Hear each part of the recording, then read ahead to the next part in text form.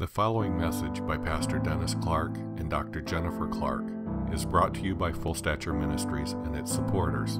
For more information about Full Stature Ministries, please visit forgive123.com. That's forgive123.com.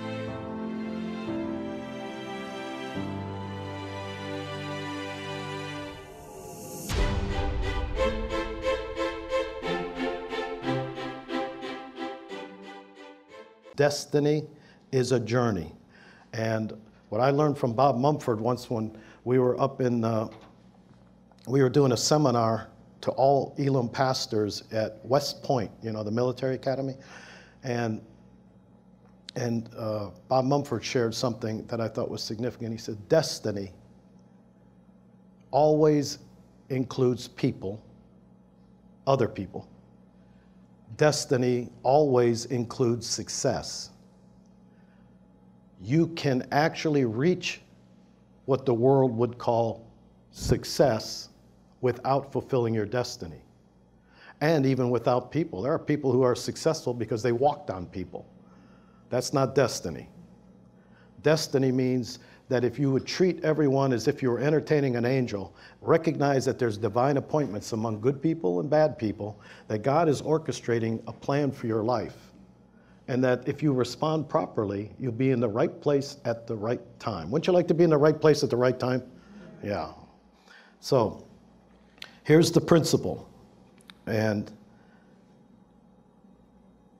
before we even get there, Psalm 34, verse 19. Periodically, I'm going to have you repeat it back to me during the message.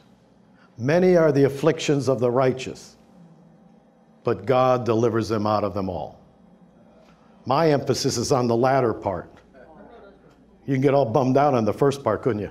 Many are the afflictions of the righteous, but God delivers them all. Now, here's where I want to start. Luke chapter 24. In Luke 24, it's a story about the disciples on the road to Emmaus. You familiar with that? And while they were conversing and reasoning, what is all these things that have transpired recently? Jesus drew near and went with them. But their eyes were restrained. They didn't recognize that it was Jesus. And so they did not know him. And when they drew near to a village where they were going, he indicated that he was going to go on further. I love that part. He just got to, well, I'll just keep on going. Nobody invites me to be around. And they constrained him, saying, oh, abide with us, for it's toward evening and the day is far spent. And he went in to stay with them. Now it came to pass. I don't know if anytime you're in your Bible says, now it came to pass, pay attention. Now it came to pass that as they sat with the table with them, that he took the bread, he blessed the bread, he broke the bread, and he gave the bread. And that's when their eyes were opened. And I'm totally convinced for people to find their purpose, their dream, their vision, that in the journey, that same pattern will happen to you and I. I've seen it happen. And I've seen it to where we fail to understand that that was the pattern and the principle. So we would be one step ahead and save ourselves a lot of unnecessary trials and tribulations if we would understand that that pattern remains for everyone, no exception. Took the bread, blessed the bread, broke the bread, and gave the bread, and their eyes were opened. And I began to use this in conjunction with, let's just take David first as an example.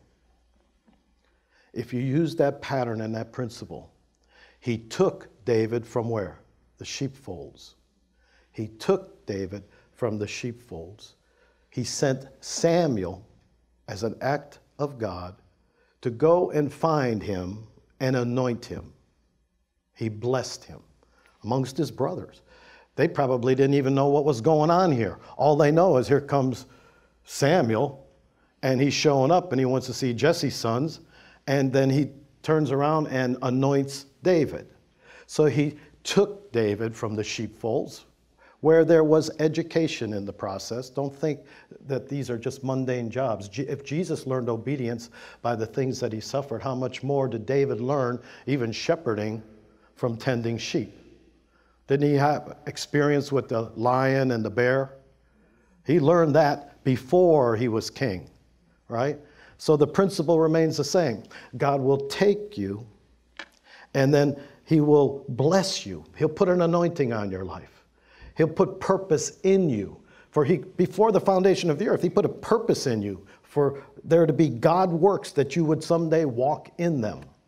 Did he not? He didn't make anybody say, oh, and then I'm going to make a couple dozen people with no purpose at all and just take up space. He's not going to do that. But the interesting thing is that he was anointed.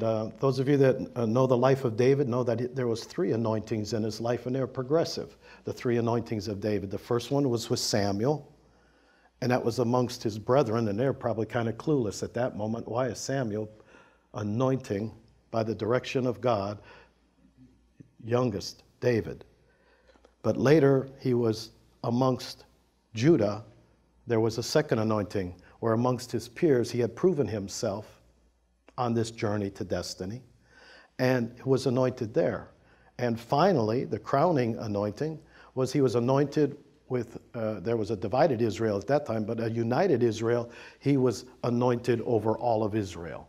So there was clearly greater increases in jurisdiction and authority.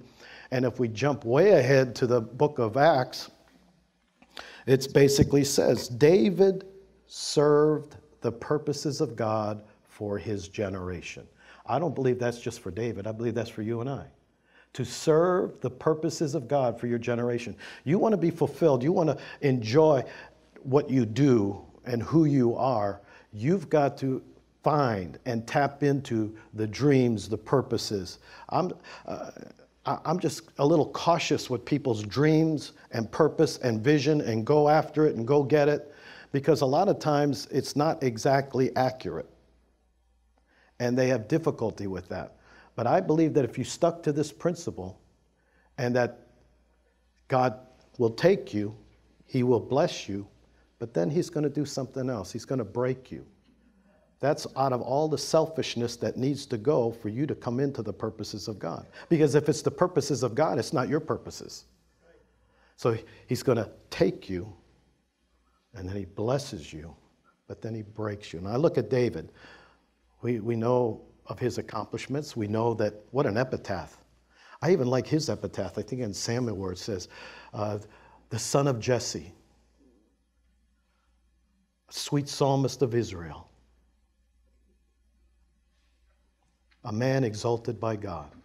That was his own evaluation of himself. Gee, he didn't say king, warrior, did he? He said, I'm just a son of Jesse. I knew where I come from. I know where my roots are, that I'm just a son of Jesse, but I'm a man that was exalted on high by God. I'm the sweet psalmist of Israel. Isn't that beautiful? That was self-evaluation that was healthy. I'm a worshiper is what he's saying. At heart, that's what I am. I'm a worshiper. He didn't mention king and warrior, all of the things that were quite accomplished in his life. Nevertheless, that's not the way he viewed himself. He viewed himself in a much healthier perspective. It wasn't in position and title. He took David from the sheepfolds, 2 Samuel 7. He blessed him, 1 Samuel 16. He broke him. Matter of fact, Jennifer and I just went with Sid Roth to Israel, and all of his guests that have been on his program spoke at a different place in Israel. And I thought it was really neat because we spoke exactly where I would have wanted to speak. We spoke at the En-Gedi Desert. And you look out into the desert and you see this is the place where God did his finest work on David. For 17 years he ran from Saul. That's where you make the man. So he took David, he blessed him and anointed him. That anointing, by the way, is potential. Oh, I didn't know that. I thought I could just start out. I've known people that are doing nothing for preparation, and they're all of a sudden believing their ministry is just going to fall out of the sky.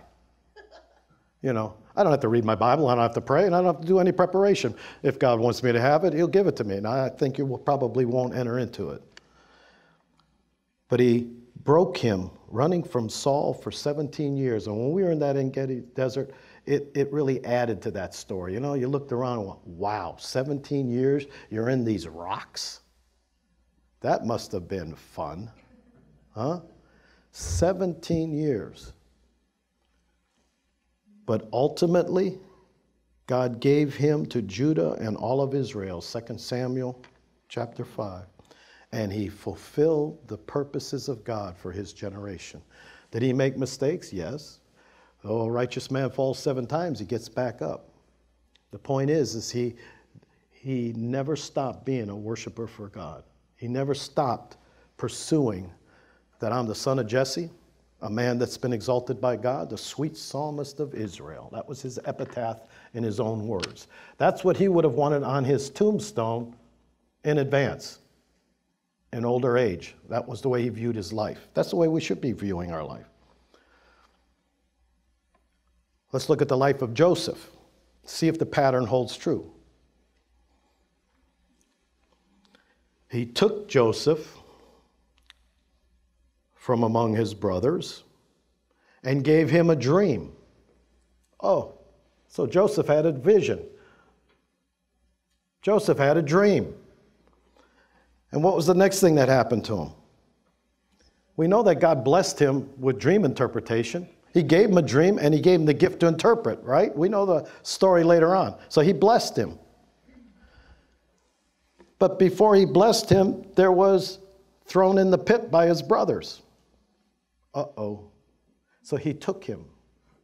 He blessed him, and then he broke him. I think we resist the breaking part in our life. We waste our sorrows, when in reality, many are the afflictions of the righteous, but what? God delivers you out of them all. If you respond properly, God will take you by, this is worth writing down, God will take you by the easiest way you're willing to go. You can go the hard way, you can go the easy way, but God will take you by the easiest way you're willing to. You can go around the same old mountain until you get it right, or you can literally humble yourself and say, God, thy will, not my will. I'm ready to release into your loving hands. Because that kind of brokenness is basically a surrender to God. And I know God broke him in the pit when his brothers threw him there, but then what else happened later? He goes to prison. Oh, this is great. He goes from the pit with his brothers to prison. Some people say there must be a curse on his life. And you know what? You can respond with, it's everybody else doing something to me, or you can respond instead of, why, God, is this happening? Listen to me, Christians, because you do this. I minister to this all the time. And I mean all the time. I'm talking seasoned Christians. I'm talking pastors. I've ministered to this. Why is this happening? And I'm saying you're asking the wrong question. The real man and woman of God, in order to make progress and see a quick turnaround, you say, how do you want me to respond? Not why is this happening? That why is this happening? If you don't get the answer, you're going to go down the tubes in depression, discouragement, disillusionment, anything with a dis is from the pit of hell, right? And someone recently Christy did research on this. Dis is even a demon god, dis. So, don't put that in front of any of your words as a lifestyle. Get rid of it. But look at that. It's basically the pit and prison and being falsely accused. You know how many people I've watched shipwreck when they're falsely accused? You're supposed to be saying, God, how do you want me to respond when I'm falsely accused? Instead of, why is this happening? And get into the blame game, which really accomplishes absolutely nothing. The blame game should be over. You are the most forgiven people on the face of the earth. You should be the most forgiving people. And by the way, when you forgive a perpetrator, that doesn't get them off the hook. It gets the poison out of you and the prison bars around you gone. You're free, in other words. I mean, to me, someone that doesn't want to forgive, that just wants vengeance, I don't even understand it because they only hurt themselves. I mean, just the benefit of forgiveness. First of all, you please God. Is there anything wrong with that? When you forgive, you please God. Number two, you feel better. Is there something wrong with that? You feel better after you forgive. You're clean. 3, you basically remove blockages to emotional growth. You have a problem with that? Would be nice if some 60-year-olds quit acting like 4, right? Oh, and you start sensing after you forgive the presence of God easier. Oh, you start to get engrafted with the fruit of the Spirit. Oh, you start bringing physical health to your physical body. Oh, I don't think I want to forgive. That's too much good stuff. I just wouldn't be able to take all that good. I'd rather just stay bitter and be revengeful. That feels good. And it's also destroying my physical body. And the CDC says 90% of physical ailments are emotionally based. So you want to keep all that poison in there? Go for it. That's tomorrow's diseases. So when you get them tomorrow, know that you wanted to hang on to that vengeance. You didn't want to let go. You were so afraid they're going to get off the hook. Look, they don't get off the hook. You get off the hook. And while we're on this, I'm going to throw this in. This must be for visitors, right? Or someone walking, Ustream, yeah, it's someone for Ustream. Men who don't think they have emotions, stress. Stress means you're being emotionally controlled by people and circumstances. Do you want to be micromanaged? Do you want to live in stress? You drop 20 points in your IQ too, right? They can prove that scientifically. Can you afford 20 points drop in your IQ? Really? I can't. And I would guess to say most people can't.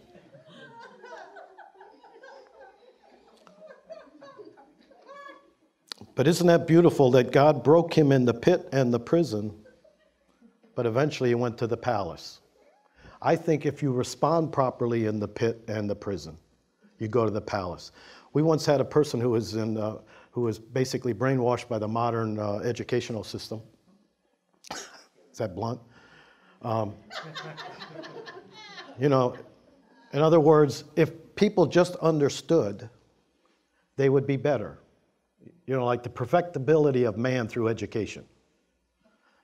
No, if he's a crook in his heart, he'd just be a smarter crook. That's my opinion. Well, she said, she read the story of David, and she said, in true school teacher fashion, liberal school teacher fashion, she said, oh, after all that he went through, a light bulb finally went on in Joseph, and he realized, oh, I need to forgive. I don't believe it happened when his brothers showed up. I believe that forgiveness and that heart change came through the brokenness of his life in the pit, dealing with it properly, in the prison, being falsely accused. He had that character development, attitude, and motivation developed in his heart long before he was ready for the palace. Right. But when he was in the palace, he could still not respond with revenge, stored up emotions that were never dealt with and presented to God. You know, you were bought with a price. I don't know where we got this idea in the church that my mind and my will belongs to God, but I can suppress and stuff my feelings. If you were bought with a price, he owns all of you, mind, will, and emotions.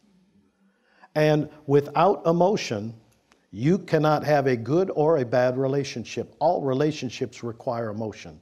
And wasn't it Jonathan Edwards that said the emotions are the gateway to knowing God? He saw during the Great Awakening people weeping and repenting, and then they were radically changed. He saw some people stoic, and even during the Great Awakening, he said they weren't much changed before, and they weren't much changed after. He saw to it that, you know what, people need to give wholeheartedly to the Lord. Emotions, mind, and will, all three need to be subordinate to the lordship of Jesus. Now,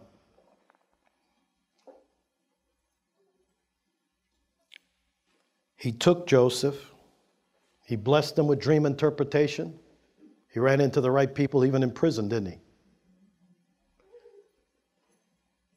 He gave him to save his entire family and an entire people from famine when he was in the place of power to do it.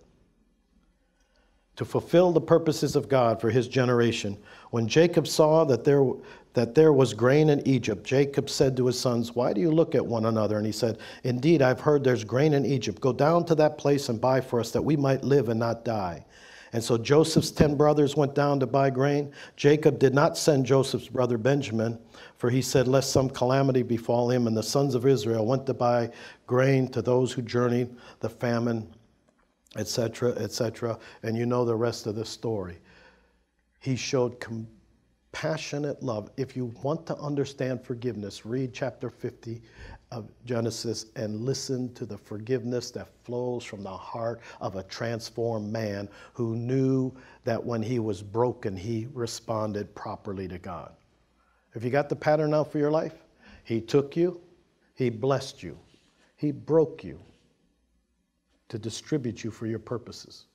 Don't run from the breaking. It's not in this world you will have tribulation. This shouldn't be a surprise. As a matter of fact, I've gotten to the point, and Jennifer learned this when we got married close to 20 years ago. Jennifer, the first lesson she learned was when stuff started falling apart and looking bad, I'm going, something good is right around the corner. Something good, and it's always transpired that way. So the quicker you respond properly in a trial, the quicker it turns around. You bellyache, get discouraged, you actually bring those things upon yourself. Many are the afflictions of the righteous, but all. What's all mean in Hebrew? All, right. See, my scholarship is just flowing out today. But isn't that a beautiful thing that he did for his life? But you see that people want ministry, they want their dreams and their visions and their plans to come to pass, but you've got to understand that God has to prepare the man or woman before he prepares big ministry. Jesus himself, look at that, 30 years for 3 years of ministry. If God made the man, "This is my beloved son in whom I am well pleased," listen to him. There was 30 years of preparation, and he learned obedience by the things that he suffered. He responded. He didn't react. Let's look at another person's life. Paul. Acts chapter 9. Saul was still breathing threats and murder against the disciples of the Lord. And then as he journeyed, he came near Damascus, and suddenly a light shone around him from heaven. He fell to the ground and heard a voice say, "Saul, Saul, why are you persecuting me?" I'd say he took him from his plans. He fell to the ground. "Who are you, Lord?" And the Lord said, "I am Jesus whom you are persecuting. It's hard for you to kick against the goads." Trembling and astonished, the Lord says, "What do you want me to do?" Anybody get saved that way? I sure did. I was making fun of a TV preacher and mocking him while I'm smoking pot. And all of a sudden I got stone sober instead of the other stone. And he was talking to me as if there was no other audience. Scary. God can do those things. Don't make him raise his voice, though. There's an easier way. He blessed him. What was the first thing he did after he took Paul? He got the scales to fall from his eyes. He sent him to someone and get him blessed. He took him. He blessed him.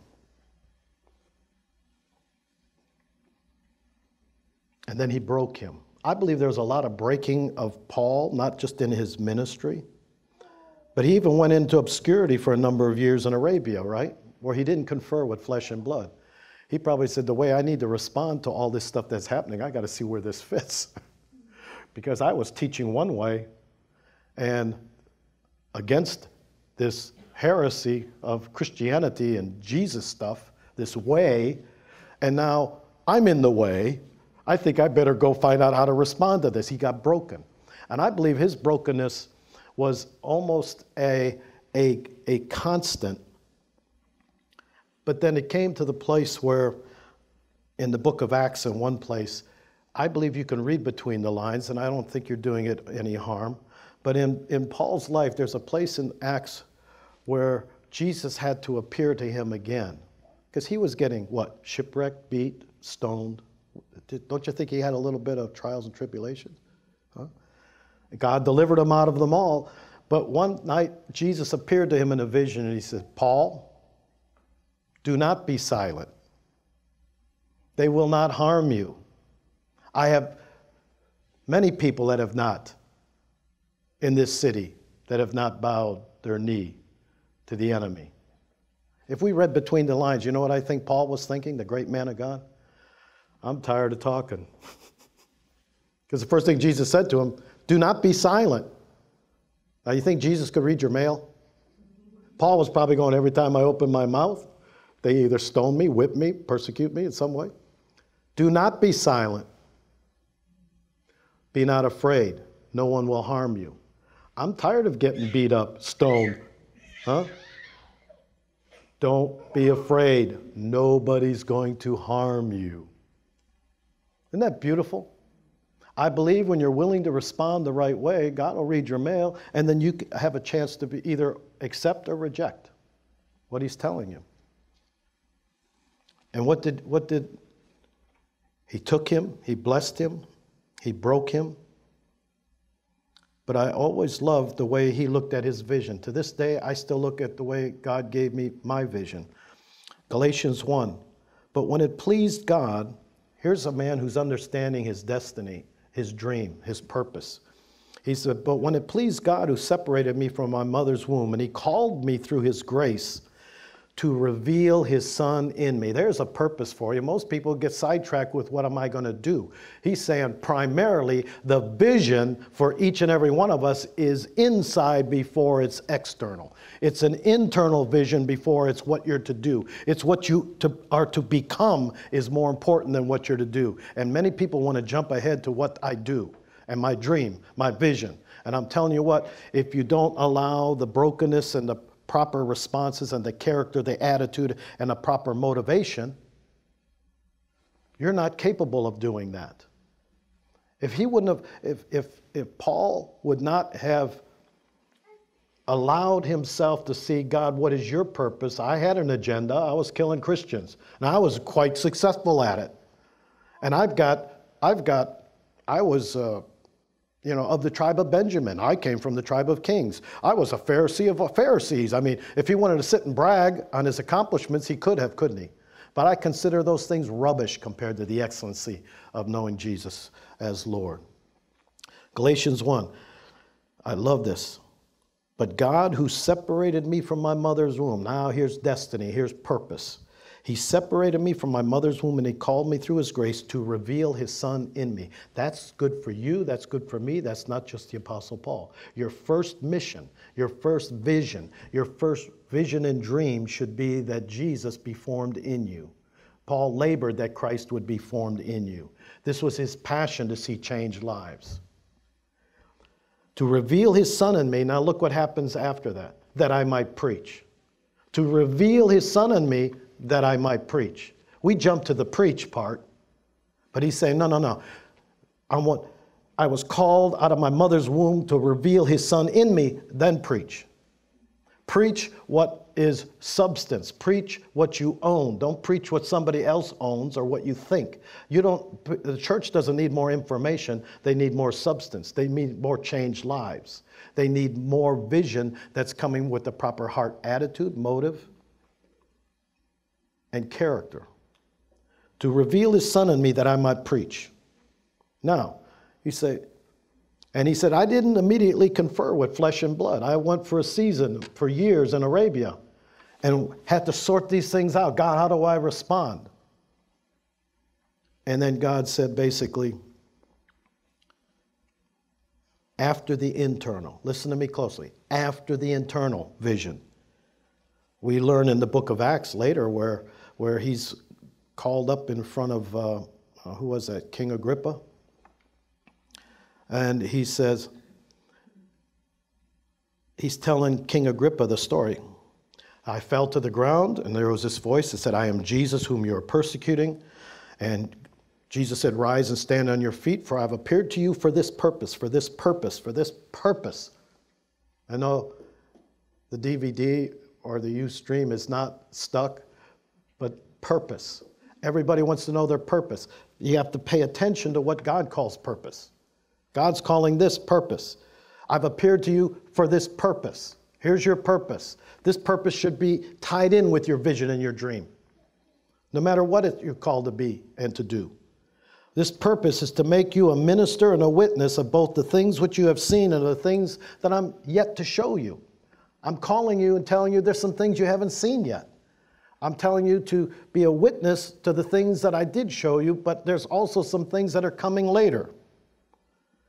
And I will deliver you from the Jewish people as well as from the Gentiles with whom I now send you.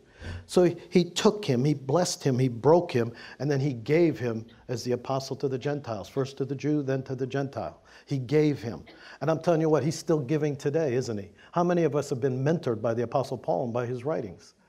So he was given, he served the purposes of God for his generation.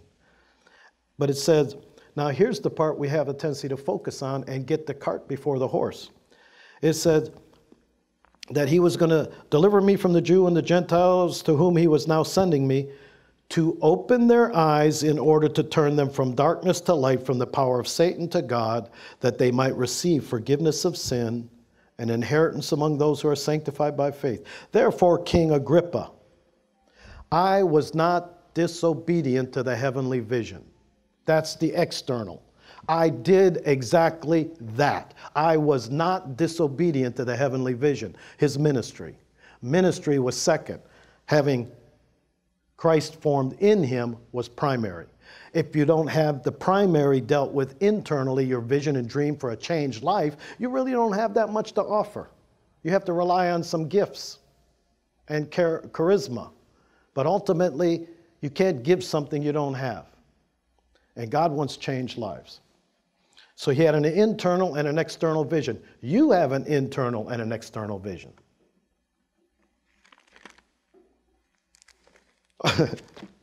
This sounds kind of arrogant, but I would just want to show you it's for everybody. Now we go, after we go from David to Joseph to Paul, now we're going to Dennis, all right? He's certainly not up with those people, but the point is, you and I have the same pattern. He's going to take you, he's going to bless you, he's going to break you, and then he's going to distribute you to serve the purposes of God for your generation. He took me, making fun of Christians. Kind of like Paul, only not as bad. I wasn't killing them. Just with my mouth, murder. I was murdering them with my tongue. But he took me. 2 Timothy 1:11. He said, I've appointed you a preacher. He blessed me with such a mighty baptism in the Holy Spirit that even though I was still wet behind the ears and a baby Christian, I was 6 months old, tops, when I got filled with the Holy Spirit, and it was such a powerful baptism in the Holy Spirit. They threw me on TV, radio, Full Gospel Businessman. I did Women's Aglow. I did everything. And it was all on a supernatural baptism that from that moment on, discernment of his presence has become a constant. There is a constant awareness. And so a walk in the Spirit is like second nature to me, because what he basically taught me was that anything down here that is even remotely upsetting is coming between you and your God. Get rid of it. So I learned, without even knowing what I was doing, that the forgiver lived in me. And every time I felt a yucky feeling, Jesus would take my pain and my sorrow, because it was interfering with what we were communing together. He taught me to close my eyes, and when I sank into him, I felt his presence. And I always use the same example. I'd be enjoying him, communing him. Oh, this was so sweet. Even if he didn't speak a word to me, just feeling that he was there. Prayer was being with someone, and then all of a sudden, what would interrupt my wonderful communion with God, I would see my foreman at the factory. His face would come into my mind, and down here it would go, bleh. And the Lord so lovingly spoke and said, don't let anything come between what you and I have together. And I learned right then that the Jesus in me is my forgiver, that it wasn't just a principle, it was a person. And I would yield down here and let him, and he carried away. And it was so easy that I was, to this day, I'm still very surprised at how difficult forgiveness is, even in the modern day church. I think he wants to restore back the simplicity that's in Jesus. I think we made it harder than it is. Forgiveness is instant, and forgiveness is easy. We've made it hard because we're sincerely trying to do it from here. It doesn't work from here no matter how sincere you are. He basically then took me with all of this mighty baptism, throw you on TV, throw you on radio. What happens next? He took me and he blessed me. What happens next? I had an antagonist for 13 years whose mission was to destroy me. And looking back, those were the best years of my life. Not pleasant by any means. But I had friends in every camp as early as the late 70s, early 80s. I had the prophetic. I had Latter Rain. I had Faith Camp. We did dancing in the church and flags and banners. In the late 70s and early 80s, that was not popular. I got attacked for having dancing in the church. I got attacked for having people that were in the Faith Camp, friends of mine that were in Faith Camp. I had friends in every camp, so I was the perfect target. You know, the prophetic wasn't real popular in the 80s. And I got attacked for that. I got attacked for everything. But those 13 years, that antagonist basically purified what I believe and why I believed it. And in hindsight, as a young pastor, it was the best time that ever happened to me, if you respond properly. And one day, we were in a meeting with 200 pastors, Western Pennsylvania and Eastern Ohio. 200 pastors, and Dr. George Benenate from Pittsburgh and Dr. David Miner from Coudersport, Pennsylvania. They didn't know me from Adam, but they stood on a platform, and I had this antagonist show up a few days before with 2 other people to confront me. You know, like take 2 or more witnesses, which is a misapplication of that scripture. But anyway, he took 2 or more to confront me. He wanted to debate me. I went to the head of the general overseer to whom he was ordained under, and they said, we can't control him. We have no power over him. But yes, we ordained him, but we can't do nothing. But they said, you debate him and you elevate him. He's never pastored. He's never done anything like that. He doesn't just call the shots on who he wants to debate. It'd be like you or I saying, I want to debate Trump. Tell Trump I want to debate him. Tell Hillary, come on down. What would they say? Who are you? Huh? If you did honor that, then you would elevate that person to a platform that they're not entitled to, nor do they have authority. Well, anyway, after 13 years, it broke in one meeting. Those 2 men didn't know who I was, but they said, Pastor Dennis, would you stand up? And I stood up. And they said, God's been speaking, and both of them had the same word. Dathan, Abiram, and Korah came against Moses. And Korah, or Dathan or Abiram, I forget, one means, their name means a high and lofty one, and something. Another one says, a balding one whose relationship is growing cold, has come against you, and from this day forward, that is over. Amen. And by the way, everybody starts snickering because my antagonist in his early 20s was prematurely bald and wore a very poor toupee that everyone in the world knew it wasn't a good hairpiece. And so when those two prophets basically stood up there and said, Pastor Dennis, that balding one, 200 pastors from that region knew who they were talking about. He was a wannabe. He wanted to be a great cult researcher. And they started snickering. I got a phone call from him saying, "You've got a lot of nerve mentioning my name in front of 200 pastors." I didn't mention nobody's name. I was receiving a word. I didn't even get to talk. I just sat and cried. And they said, "It's broken." And from that day forward, it was over. And he basically diminished. He's history. But that was a sovereign thing of God. However, the years that I was broken with that were the formative best years of my life. I wouldn't want to relive it, but at the same time, I had to know what I believed and why I believed it. I had to know how to respond, not react. Brokenness is a good thing if you respond properly. Many are the afflictions of the righteous, but God delivers them out of them all. Amen. If you respond properly. You can go around the mountain forever, though, couldn't you? You can just mumble and grumble and complain. Why is this happening to me? Why is this happening to me? And quite frankly, just make a lot of dust. But when it settles, there's no change. There's no improvement. With God, He brings it about quickly. And not only that, during those 13 years, God blessed everything I put my hand to, and I enjoyed the journey. Wouldn't you like to in your life, regardless of trials and tribulations, enjoy the journey? It should be more God than problems. If you've got more problems than God, perhaps you're not responding right. Perhaps you're still reacting. Why me? Why is this happening? I learned in the school of the Spirit, He broke my self-focus to be God-focused. During those 13 years, He taught me to be vulnerable and intimate with God. He told me stuffing stuff doesn't work.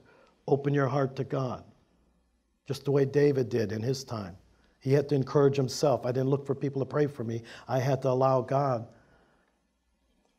to be vulnerable to Him, break that shell and make me vulnerable. He broke my independence. From the time I was 9 years old, I lived in South Chicago. I would ask my dad for the money for my shoes and then stay in the car because I don't want my friends at 9 to see me going into the shoe store with my dad. I was an adult, had my first job at 10. So what God had to do during this 13 years was break me of that independence. You think that's a good thing. But He was basically showing me, I'm going to teach you to be the other way around in the kingdom. You're going to be dependent on me, says the Lord.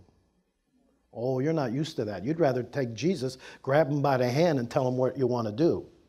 Come on, Jesus, we're going to go do this now. Then we're going to go do that. It even took a woman prophetess to come over to me and laugh over me before I got that broken.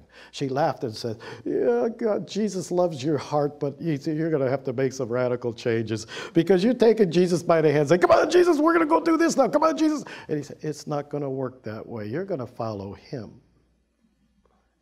But it was a beautiful work of God.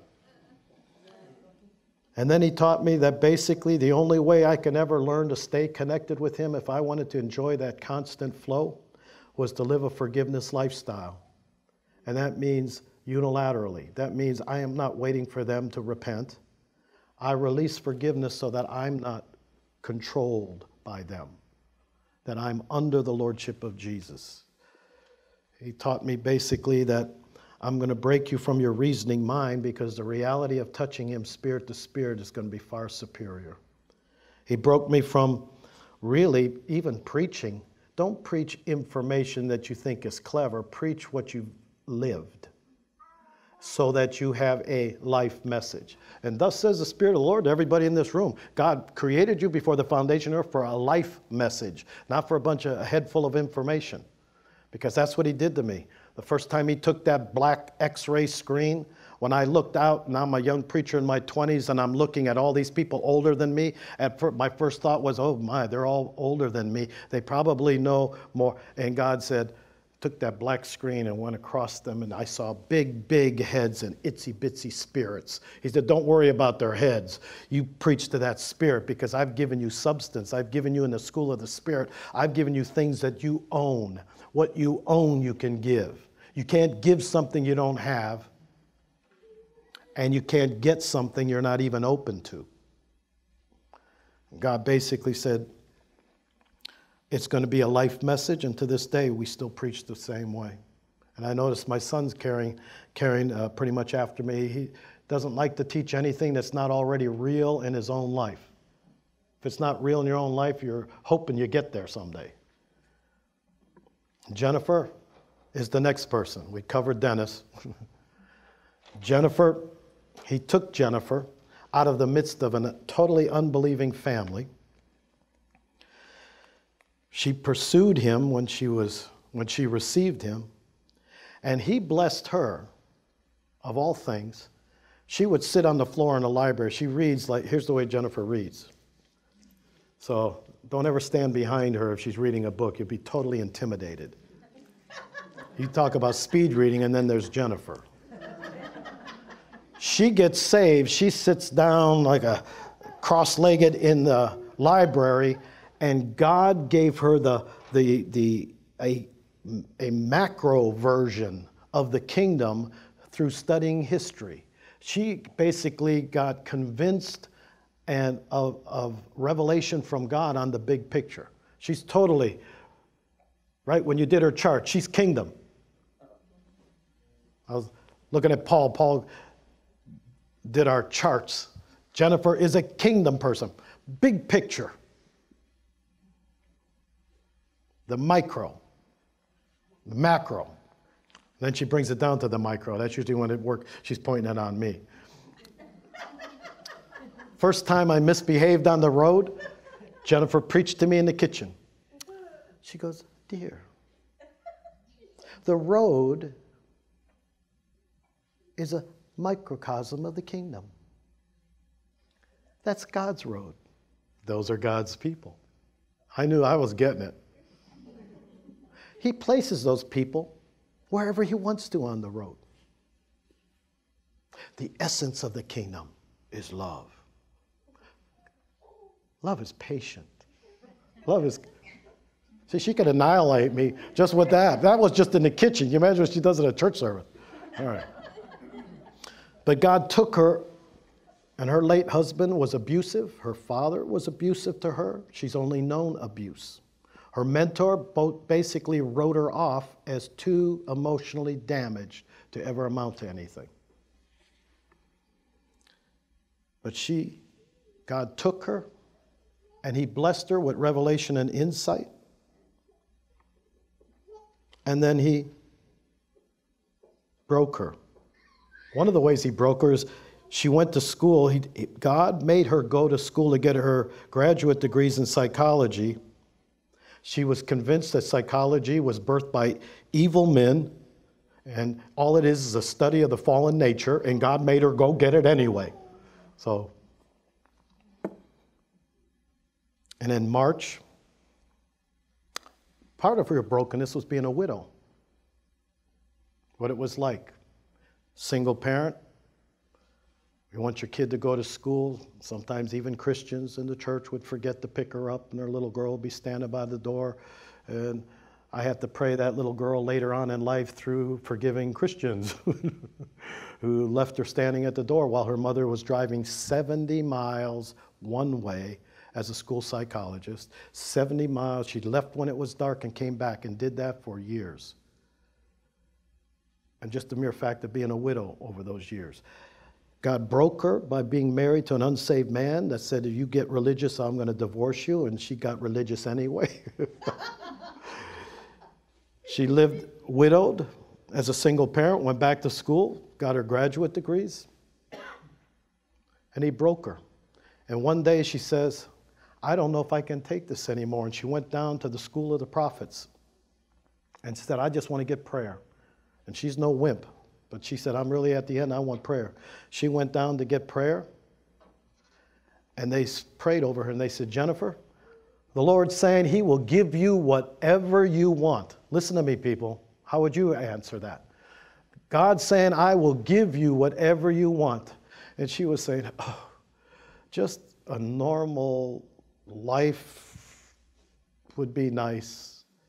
And then something on the inside, this is my real Jennifer. This is the tiger I married.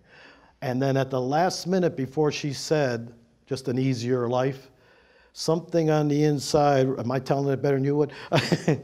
Something on the inside would rise up in her and say, no, God, if this misery is the best you've got for me, then I'll take it. If this is all you've got for me, then so be it. I want your perfect will. That's who I married. And you know what he said? Shortly after that, 20 years ago, a lady called her and said, God's telling me to pay your way. And the one that's paying her way used to clean her house for money. She was an intercessor friend that could hear from God. She says, you're supposed to go to a conference in Jacksonville. God, I was here, didn't know anybody, and God said, go pray for those people in Jacksonville. I go, Jacksonville? I don't even know the people here. What am I going to Jacksonville for? I go to Jacksonville to this conference where we met, and you have to read that in the book. I'm not going to get into the long story. It was beautiful. But in that conference, a stranger took Jennifer and says, give me your hands and take a step forward and step into your destiny. And then we met right after that and got married 8 weeks later. Step into your destiny. So was everything smooth in all these people's lives? I don't think if you're looking for an exception, I think you're deceived.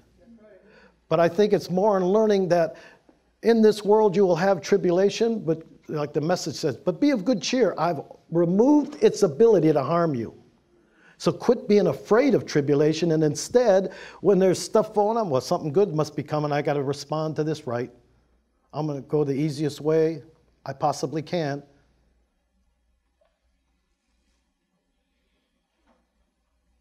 Jennifer basically just said 3 months later,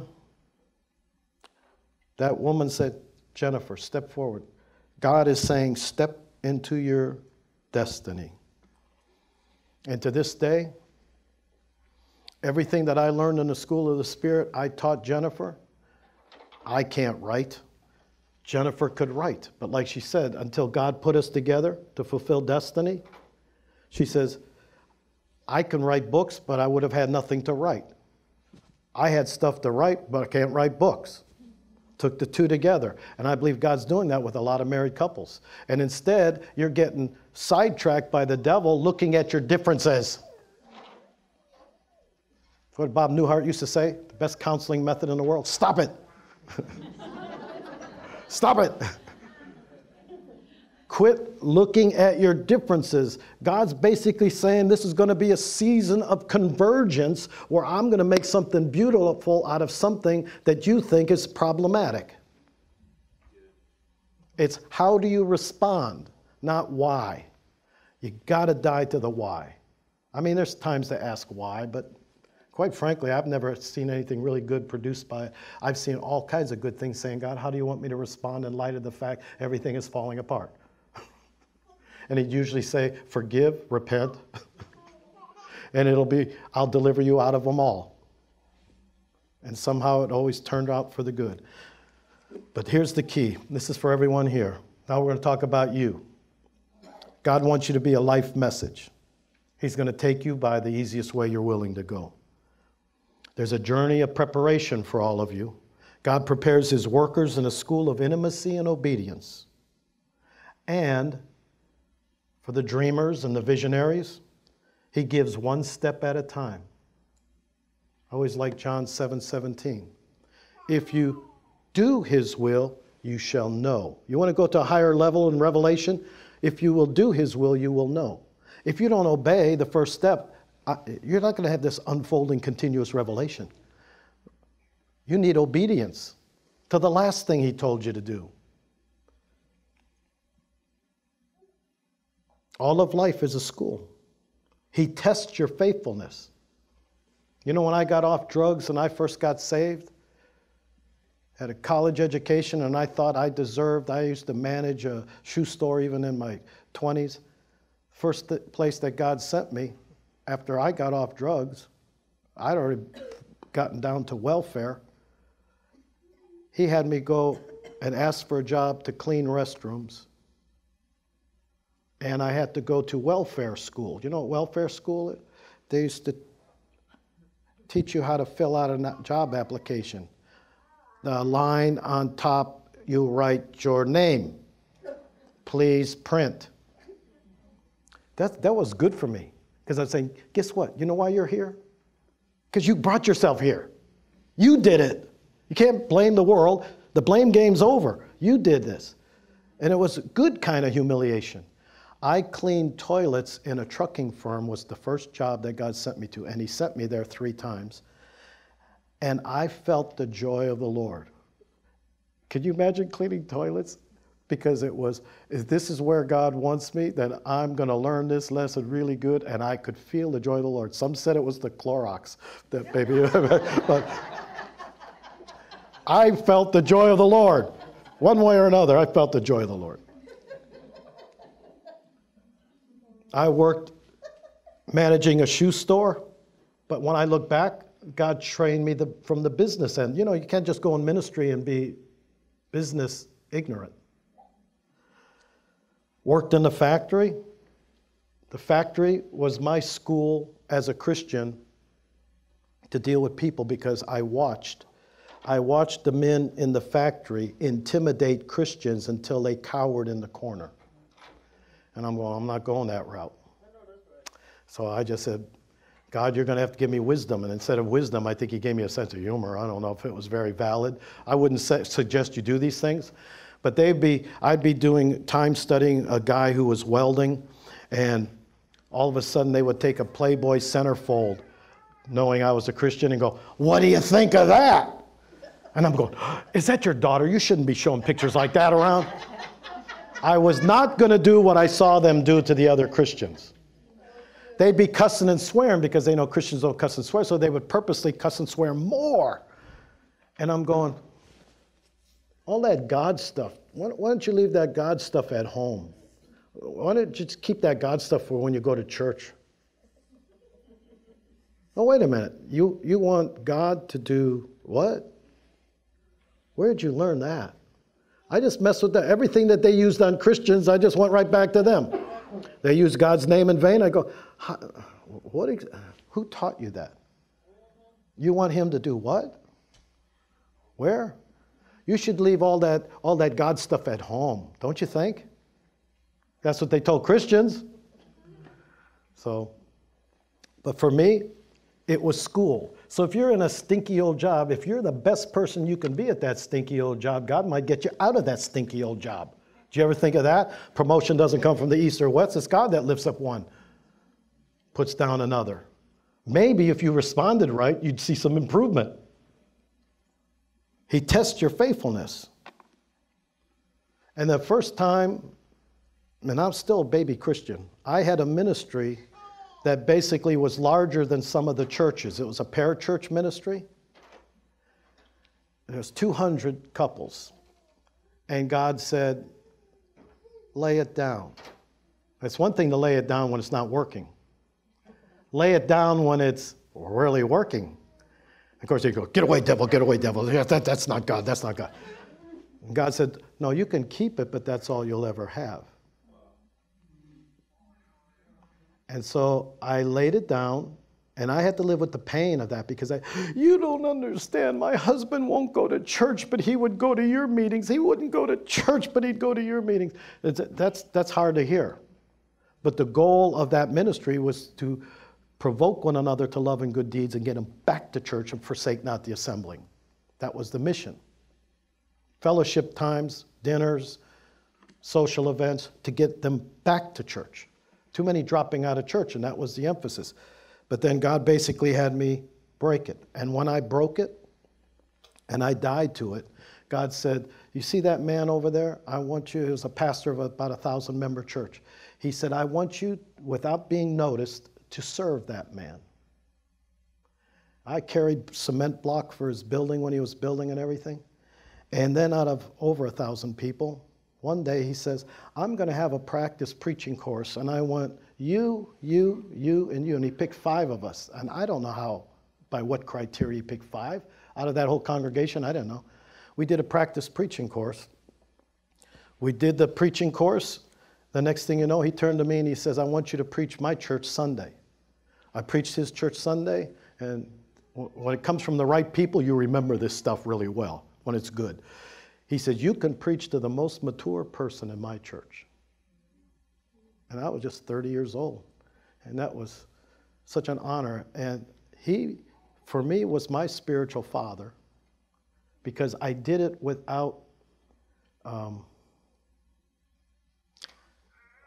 the opposite of what I sometimes see in the church. It's a kind of a harsh name, but I can't think of a nicer name. Opportunists. There's sons and daughters, and there's opportunists. And I can spot them a million miles away. They don't know. I often pray, God, let them see how obvious they are. Because I don't know how else to pray for them. There's opportunists, and then there's sons and daughters. There's people that want to be mentored, but it's a two-way relationship. They want to serve, they want to receive, they want it to be mutual. And I want it to be mutual. I don't believe in a one-way relationship. But he took me under his wing, and remember, I closed the ministry that was successful, and I just served him, and then he picked me out of the sheepfolds. He took me out of the sheepfold. And it took him and two well-known, nationally known pastors, prophets, apostles, who at the same time called me, and because God was telling me to start a church, and I'm going, nope. I laid it down. I know I was called to start a church, but nope, I'm serving that man. Nope, I ain't starting no church. I'm serving that. It took three of them to take me out to dinner and said, Dennis, it's time for you to start your church.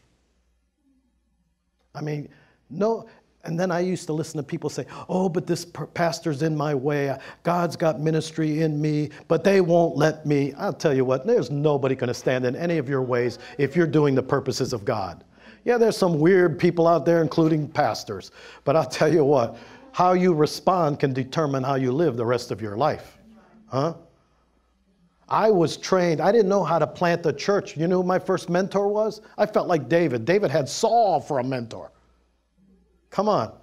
My first mentor did it all wrong. So when I started my first church, I said, God, I don't know how to do this. And he goes, well, you know what not to do. So I just started with what not to do. And I did the opposite of what I saw him do. But the most important preparation was seeking God for himself alone and not seeking a ministry. And I said this statement, and stole this from Rees Howell. But it got to the point where I went, and this has to be real. You can't fake this and just say it. If you feel like you're wasting away and you're not accomplishing what God called you to do, I said, if my life is wasted, it's your life to waste. If I never do another thing in ministry, if my life is totally wasted, I belong to you, Lord Jesus. It's your life to waste and do with as you please. When you can do that with honesty and sincerity in your heart, you're free. And you're not free until then. Until then, you need ministry more than you need him. You will somehow shoot yourself in the foot periodically. You will somehow sabotage God's best for you. Ministry and a title is not going to make it. Matter of fact, God proved that to me because he said, I'm sending you to the school of the Spirit, and I'm not letting you go to Bible school right away. I want to teach you some things. I was ordained for the first time in 1981 based on proven ministry.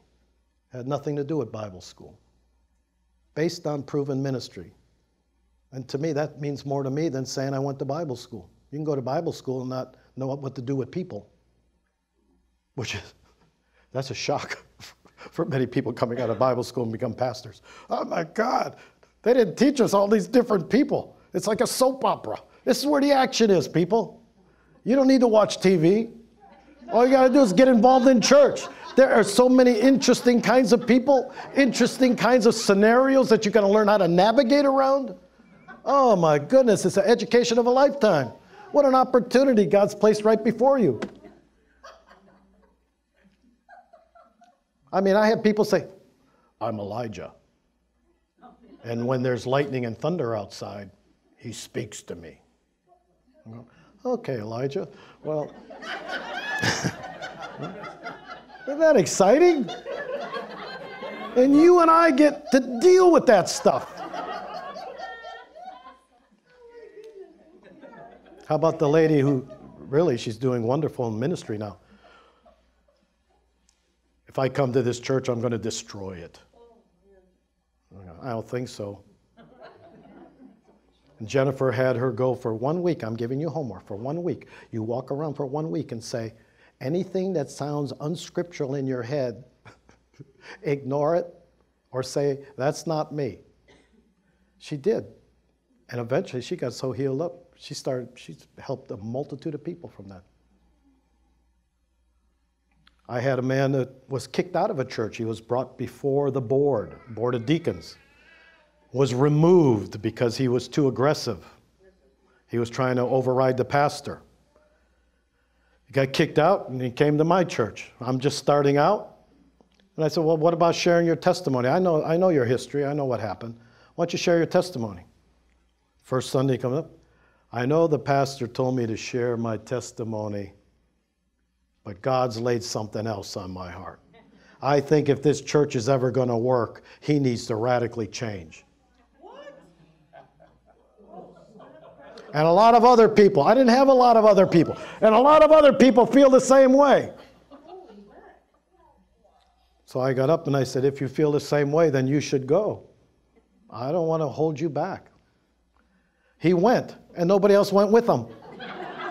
So I don't know where all people say, when they say people say, it's usually them and their husband or wife or friend. People say. But you know what? I even had them to where we taught forgiveness so thoroughly that I had a couple ladies that say, I'm leaving this church. He's making me mad. And you know darn well if we leave, we could always come back. He'll forgive us. Well, come on, isn't that where the action is? Learn how to respond. If you're a forgiver, you've got it made. Ministry is just the way some of the experts, I forget who said it, but they basically said all fruitfulness is birthed in intimacy with God. Who said that, gentlemen? I forgot, but someone said all true fruitfulness in ministry is birthed out of intimacy. It's not your gifting, it's intimacy, fruitfulness. And the life of a pastor is filled with special moments, but it's mostly conducted in routine and mundane stuff. People stuff and administrative stuff. When my mother was in my first church, she had a friend that would come and say, oh, your son is so wonderful.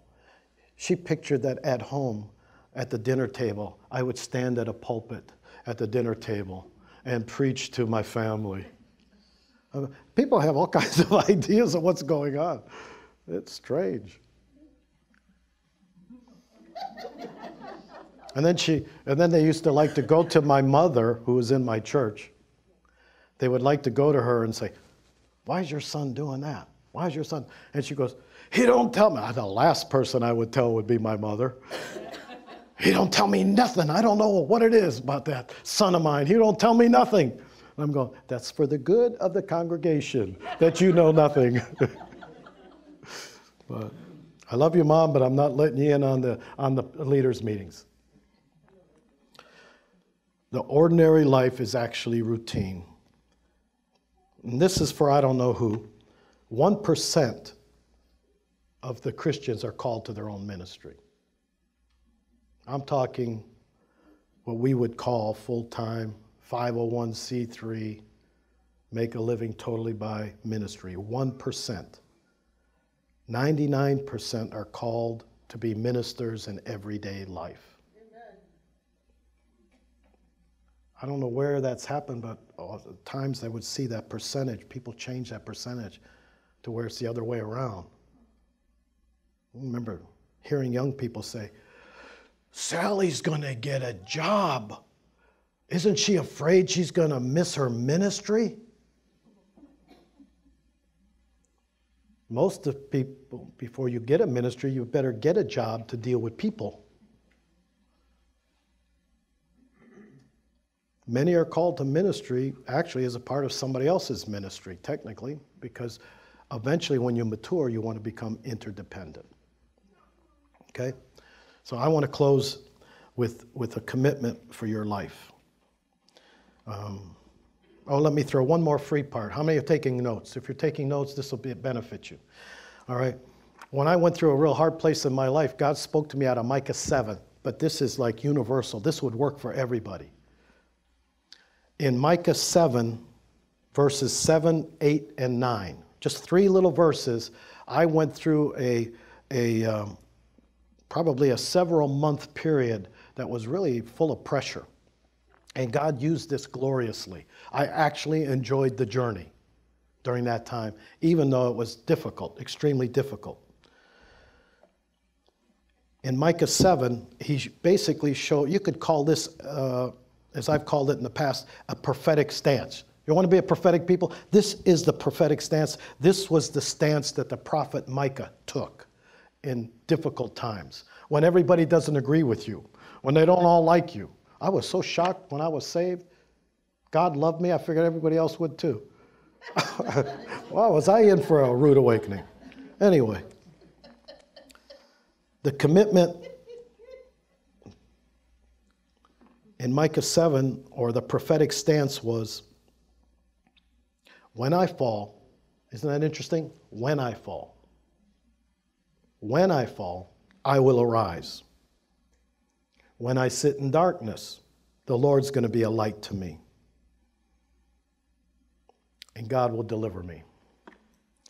Here's the way I translated those during a several-month difficult period in my life.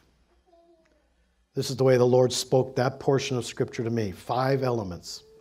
1, admit your failure. God can't heal excuses or blame. Admit you fail. And if you're going to be wrong, this is for men particularly, be 100% wrong. That's where they usually go. One man raised his hand and told me, I've never been 100% wrong in my whole life. It was always, but you did, No, if you're going to be wrong, admit your failure, point 1. Point 2, and we're still teaching this to the body of Christ, face your pain. There's no life transformation until you do like what I did. You see your foreman's face in your head, and you feel yuck in the gut because there's bitterness toward that foreman.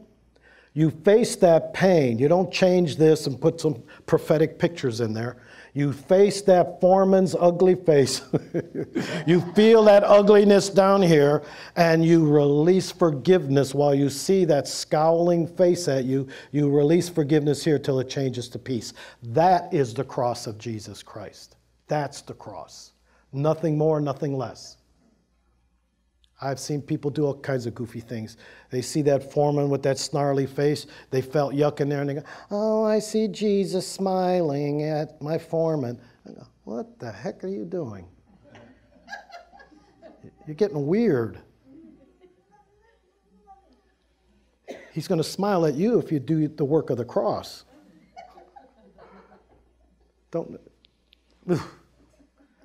God wants the cross requires a real person and a real situation. This is not the place for prophetic visions. The prophetic visions speak of potential. I want the cross now, not potential. I want a real person. I want you to face your pain. Admit you're wrong, forgive, face your pain. If you won't face the pain, it gets buried alive and it'll come out whenever it wants to. And the other thing is, when you're faced the pain, the prophet had to arise. God told me, get up. You know what Christians are good at doing? When you get hit hard and you're down, you stay down. Some people, I didn't feel like going to church today. I was kind of bummed. If you can't even deal with that, what are you going to do when it gets really tough? You're going to develop such weakness of resolve. So admit your failure, face your pain, but don't wallow. Momentarily face the pain. Get rid of it quick. You only have to feel it momentarily for eternal freedom. That's a good deal.